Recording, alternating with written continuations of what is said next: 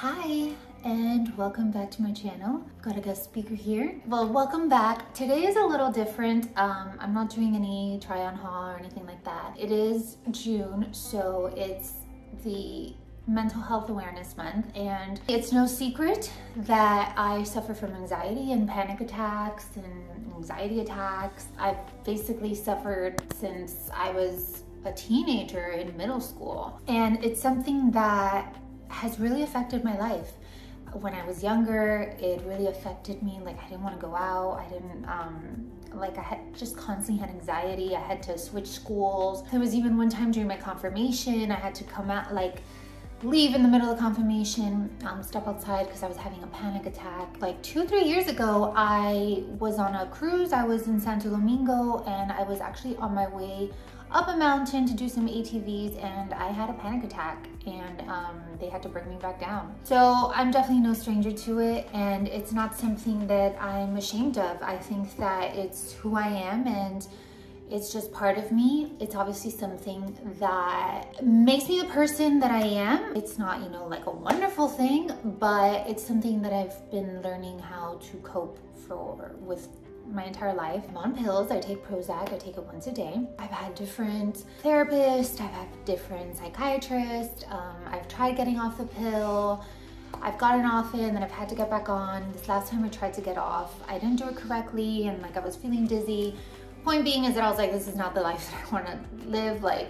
I'm not huge on medicine, on pills especially. When your quality of life is crap, then you need to have the pill. And it's like, from day to night, how different my life is. It's not something that a lot of people understand, and I think now I'm so happy there's much more awareness to it and people understand a little bit more. But when I was in high school, it was my first year freshman. I went straight from middle school, which background, this middle school is a very small, family oriented. Everyone knows each other. You're everyone's mom, dad, grandmother, sister, aunt, uncle, everybody. It's very small, tight-knit. You basically go there from kindergarten to 8th grade, so you've been there for a really long time. And then I go into this high school, I don't really know many people. There's freshmen, there's sophomores, juniors, seniors, and 9/11 happens. After 9/11, I did not want to go to school. I witnessed this girl passing out because her blood sugar dropped. Kids, being kids, started saying that she was possessed because it was a Catholic school. She was possessed and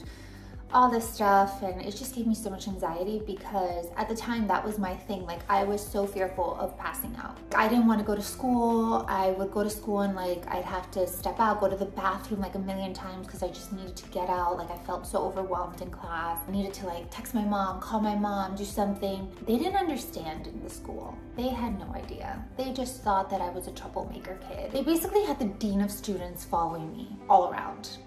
She would follow me to the bathroom. She would follow me everywhere, and she would tell me, you can't be going to the bathroom. You can't go to the nurse's office, all day, every day. How do you think that's gonna make someone with anxiety feel?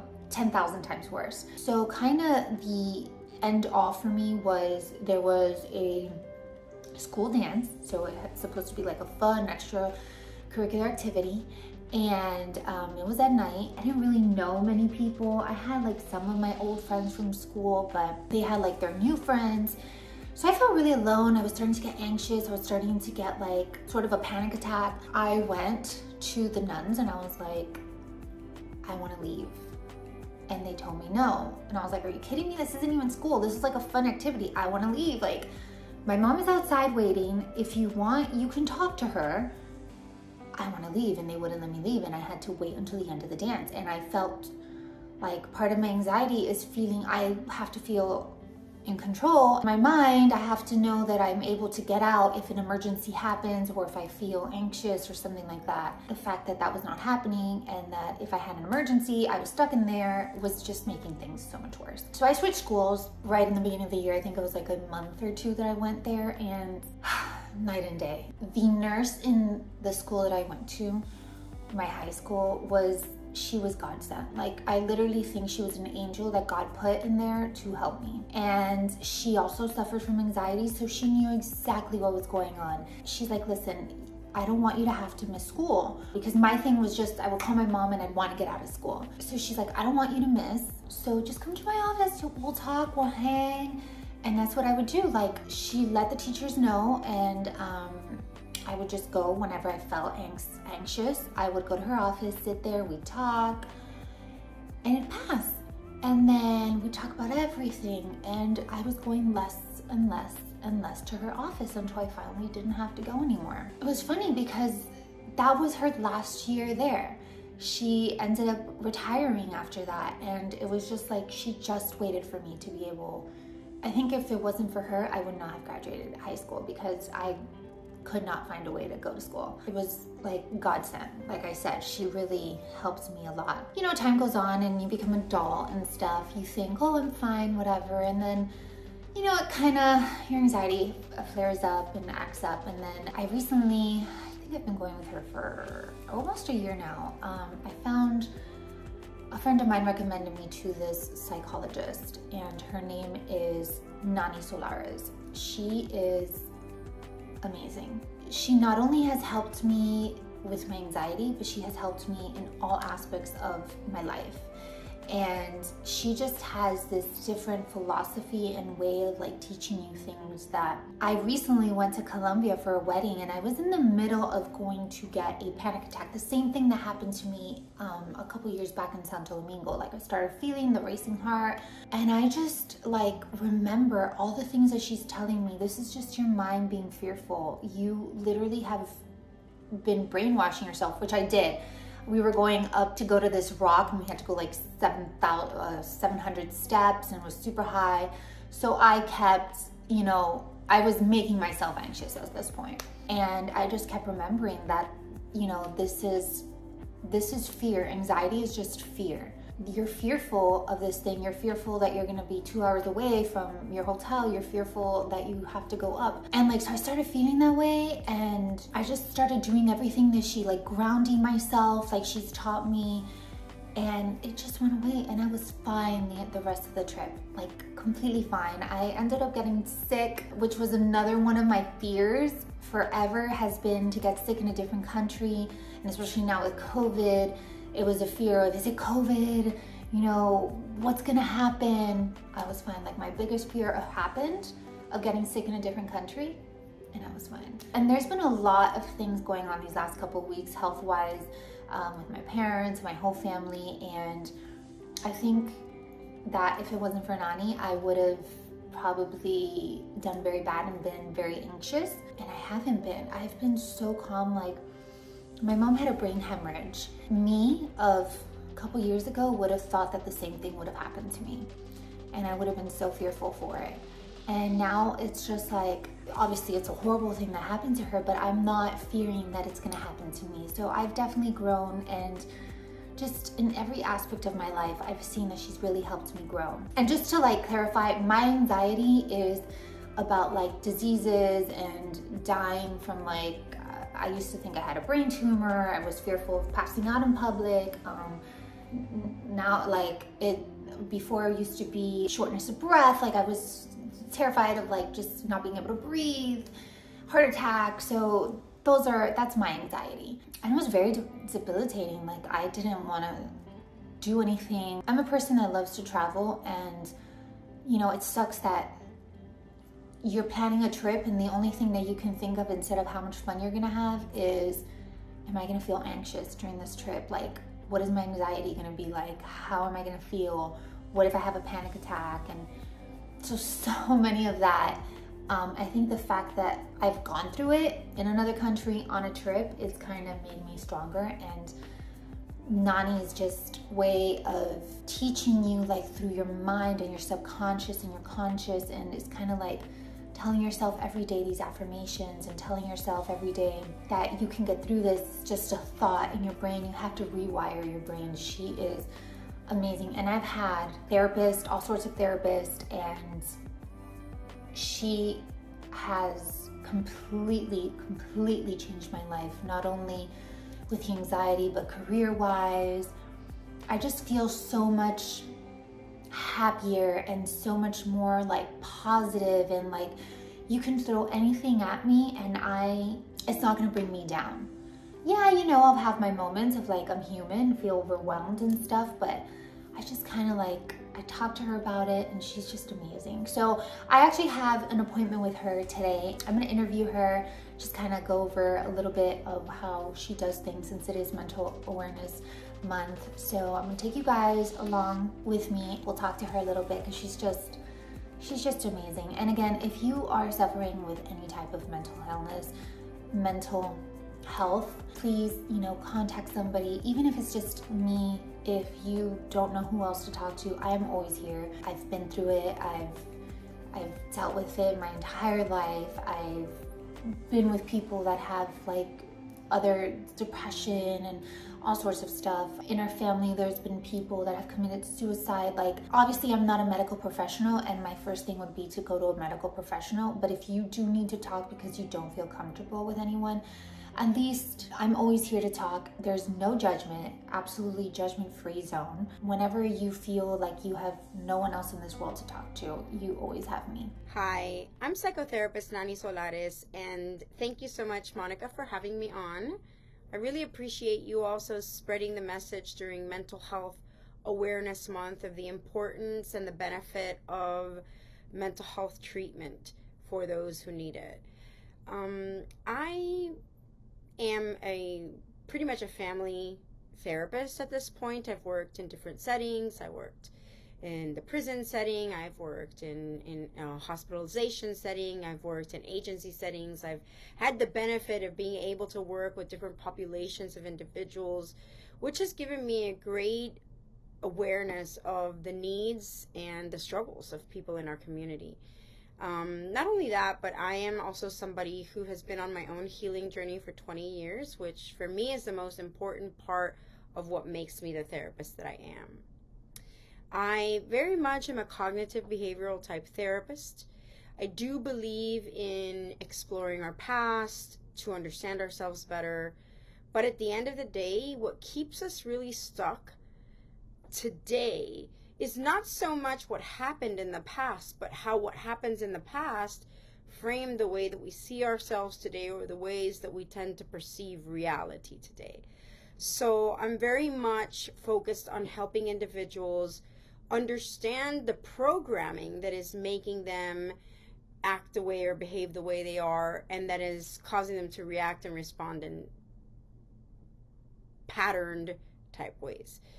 We are creatures of habits. Everything we do because we have been programmed through our experiences to do them, to react, to behave in certain ways, to think in certain ways, to speak in certain ways.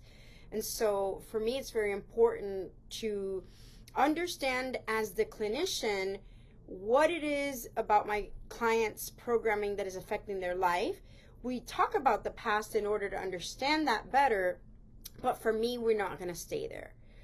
We're going to understand it so we can understand ourselves, and I'm going to help them identify what we call self-defeating belief systems, irrational thought patterns, or cognitive distortions. In the cognitive behavioral approach, they call this form of treatment cognitive restructuring, where we actually help the individual change their belief systems, change their mindsets, because the belief is that if we change our belief systems and we change our mindsets and we change the way that we respond and perceive things, then we can actually change our circumstances. And so, you've all heard change your mind, change your life. This is a reality. At the end of the day, our thoughts are the most important thing. I also see a very, very big link between our mental health and our physical health. And a lot of people don't really emphasize this, but I do believe that one of the greatest and most powerful preventive factors is our mental health. To have inner peace and to find inner happiness and to love ourselves radically brings not only mental and emotional health, but it also brings physical health. I think that a lot of therapists have similar approaches to me. I think that every therapist you see is going to do some cognitive behavioral therapy. I hope so anyway. But some might be more focused on like the psychodynamic approach, like more of the Freudian approach or the very analytical approaches that focus a lot on the past. I don't like to get my clients stuck on the past. I like for them to understand the past but not move forward. This is one of the differences, I think, between me and some other therapists. And also, I also believe that one of the things that really informs the work that I do with my clients is my own healing work. And so I have a personal understanding of healing, self-esteem, recovering from addictive behaviors and patterns, overcoming self-defeating habits, and reprogramming my mind through a journey. I'm also very big on helping my clients understand their own codependency patterns. Codependency is like a niche for me, I believe, at this point.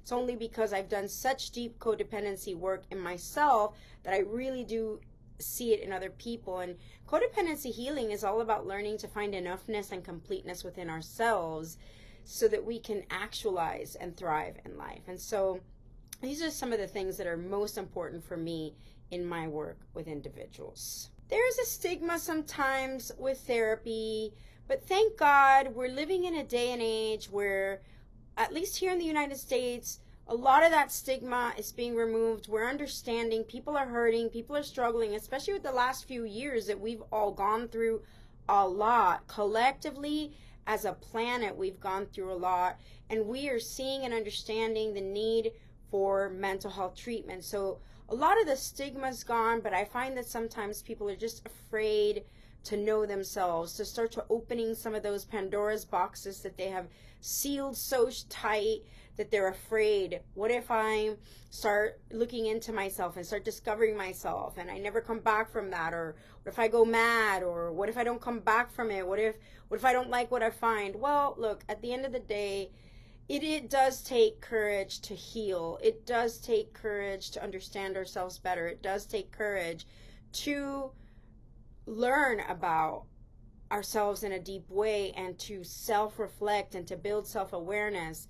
But like Socrates pointed out many, many, many moons ago, the unexamined life is not worth living. So you have two choices here. You either do your work and thrive, or you don't do your work and you continue to live out day-to-day subconscious destructive patterns that you will have absolutely no power to overcome unless you start to get to know yourself better, understand yourself better, and start looking at some of the things that are causing the patterns in your life. And I promise you that what you will find in this journey, yes, there are moments of healing that are tough and scary and uncomfortable, and yes, therapy can be very uncomfortable, but you will ultimately find you. And the one thing that you cannot do without experiencing in this life is finding the real, authentic you that is within you to discover. And only you can do that through this journey of courage, of learning about yourself, knowing yourself, and healing. And I promise you, it will bring powerful, powerful results. It is a process, and it's a lifelong process. It never ends. You know, self-improvement never ends. It just gets bigger, it just gets deeper, it just gets more powerful. So whereas the beginning of healing is uncomfortable and sometimes difficult, you know, the process of self-improvement, the process of personal evolution, the process of growing is actually a really beautiful part of the human life experience. Maybe even the most beautiful part. So I promise you, it's not something you should forego. I do not cling to your comfort and miss out on not only the best life that you are here to live, but just you, period. Knowing you and loving you in an intimate way. I think there's different forms of therapy, and some people want to go to therapy because they want to grow and they want to, you know, just get better. They want to overcome some obstacles that they're dealing with. This is more existential type of therapy. You know, they might be pretty healthy, but they're just struggling with certain things, wanting to get better, wanting to grow, wanting to evolve. Well, that's one form of therapy. But sometimes if you are really dealing with emotional problems, if you continue to be your own worst enemy, if you are bogged down with depression and anxiety, I promise you, you don't have to live that way. There are professionals that are able to help you through that. You don't have to stay stuck. So how do you know if you need a therapist? Well, number one, sometimes you just want one because you want to grow, and that's a beautiful thing. And sometimes, you need one because you've got issues and you're looking in the mirror and you're acknowledging and admitting to yourself, I've got issues and I need some help, and I'm going to take that step. It's a very powerful step. It's a courageous step, but I promise you, once you start talking about things, then you actually start to just even get free just from that talking process of starting to let things go. And I promise you that whatever therapist you see is not going to be judging you or judging what you say. Most of us have heard everything under the sun. So, feel free to go to a therapist and be able to talk about anything, because you will not be judged. Their job is to support you and help you understand yourself in a better way. Anxiety is a disorder that so many people struggle with. I believe everybody struggles with anxiety to some degree, unless they have done some real Zen work. I have been meditating for 20 years and living a spiritual life for 20 years. I do not experience problems with anxiety in my own life anymore. I have healed them. You can heal anxiety too, but the keys to healing anxiety, really, honestly speaking, are becoming in control of our thinking. We have to become in control of our thinking. We have to clear our mind. We have to think positively. We have to have a positive mind and positive thoughts. All of these negative thoughts, all of these worries, I always tell my clients, if it's negative, worrisome, or repetitive, it belongs in the garbage. You shouldn't be thinking it. Also, thinking is about quality, not quantity. Most people are barraging their brains with constant, incessant thoughts all day long that are just fatiguing the mind and the body and causing all sorts of destructive problems in their lives. And so we do need to get a hold of our thinking. We need to reprogram our mind. There is no other way to say it. There is no pill that's going to take away your anxiety, because there's no pill that can control your own thinking. It is your job to become the gatekeeper of your thinking, to learn to think with purpose and intention. That is the key to overcoming anxiety. And also the practice of meditation over time also allows us to heal anxiety and bring more quiet and more stillness into our body, which then we can take into our day-to-day life experience as well. All of this, guys, all of this can be overcome. I believe that, but it is a process. It does not, last a month or even a year. I've been on my journey for 20 years now, and I can see myself on the journey for another 20 and still growing and still learning and still expanding. So that's the beauty of it, is that it has no end, and it's very powerful and beautiful. The bad part about it is if you think this way, where you want everything to have a destination and you just want to arrive and you want to be there yesterday afternoon, then you're not going to like this conversation, because this is not something that we do for a year or two or even 5. This is actually a lifelong journey of continuing to better ourselves, continuing to evolve, continuing to learn to manage and cope with life effectively, continuing to learn to love ourselves and to live our authentic life, to learn to live some kind of a spiritual reality too. This is, there's great power in the spiritual journey, and not necessarily the religious, but the spiritual and the Zen, which is just finding your peace, finding your stillness, and learning to respond and embrace whatever life brings. So I hope that this is helpful. I promise you that we are here to help, and please do not be afraid to ask for help, because in my life, it made all the difference. I'm here today not only because of the work that I've done, but because there have been so many people along the path that have helped me along as well. So thank you and good luck.